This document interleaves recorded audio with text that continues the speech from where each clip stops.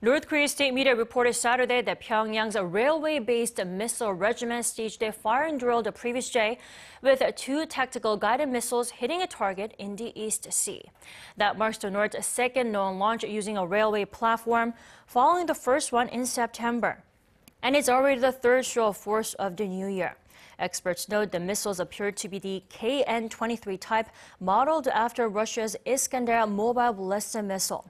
Friday's launch came just 8 hours after the regime warned of a, quote, stronger and certain reaction to Washington's latest blacklisting of 6 North Koreans for their roles in procuring equipment and technology for the North's weapons programs.